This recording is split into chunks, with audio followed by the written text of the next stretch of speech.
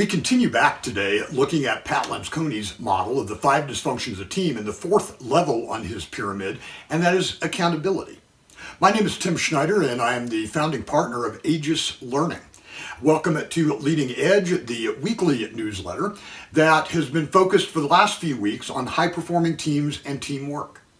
Now, accountability in a team environment is much more an art form than a piece of science.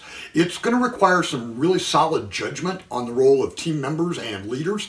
And the best I can do today in this particular piece is provide you some ideas and some suggestions that we've certainly seen work in the past and that in our experience have had some tremendous value and tremendous benefit.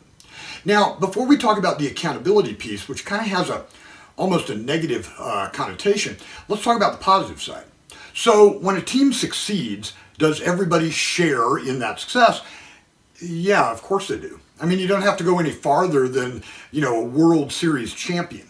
The starting 9, when they win the World Series, do they get spectacular World Series rings? Absolutely they do. But you know who else does? Guy number 25. Guy number 25 that didn't even, tie his shoes tight, and the most he did was take a little bit of batting practice and play catch. Never got into a game. You never appeared in a box score. Maybe was on television when the camera kind of panned the bench, and when that was happening, he was eating sunflower seeds. You can make the case he was not a big contributor, but guess what? He got a ring. He shares in that success. Now, likewise, when a team struggles, should everybody share in that accountability piece? And the answer is, if we're going to share rewards, we also have to share the accountability of struggles and challenges and when times are not good. Now, many of you are going to, kind of immediately pop up and raise the question, well, you know what? What if I'm one of those incredibly high-performing, high-potential, high-talent, individuals that does my best, I'm an A-plus player, why are you going to drag me down because of the performance of others? And you know what? It's not about dragging down. It's about understanding the performance of an individual is not nearly as important as the performance of the collective, of the performance of the group. Yeah, you might be a superstar salesman. You might have just great customer reviews, but if the organization is struggling, none of that really matters. And when we do accountability right, accountability will then attach to commitment, another level on Lansconi's scale.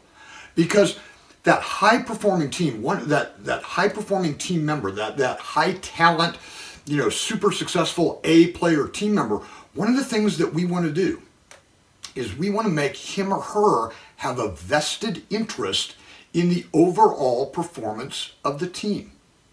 And to do that, we have to tie some of their success to group success and not just individually. Now, the best, what I can describe is the best models that I've seen. And this is in its most, simplistic format, but the best versions I've ever seen. And in your organizations, you have the opportunity to tinker with this and play with this and make it work right for you. But here's some of the base that I've seen work incredibly well. So when it comes to performance management, i.e. giving people raises, bonuses, even promotions, half of that should be based on individual performance and the other half should be based on group performance. Now, again, I know full well that, some of you are thinking, wow, that's going to drag down my stuff. It might temporarily, but if that means you also now have a new interest in that person that's a moderate performer or a low performer and helping them and even assisting in coaching them and bringing up the overall performance of the team dynamic, that's huge. And that's where team accountability trumps, in many cases, individual accountability.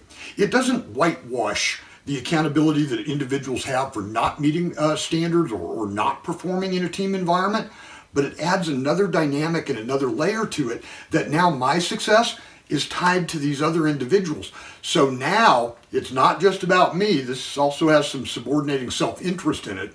Not just about me, but it's about us. So even though I might be performing really, really well, I got to make sure that everybody else is performing well. I've got to share some of my knowledge, share some of my skills, coach them a little bit, help them a little bit, encourage them, praise them, provide maybe even corrective feedback when they're struggling and not doing well. That's what real team accountability looks like. Now, please note that particular piece is not one that is not going to happen without incredible levels of trust. It's going to require that we handle conflict, and yes, I'm covering Lencioni's models again. It's going to require we handle conflict very, very well. It's going to require that we've moved through Tuckman's stages and taken care to manage all of those. It's going to require that we have a committed team that is mission-focused and mission-driven, and to get to that true accountability takes time. It's not going to be something that you as a leader, or even if the team decides to do it together, is going to happen overnight.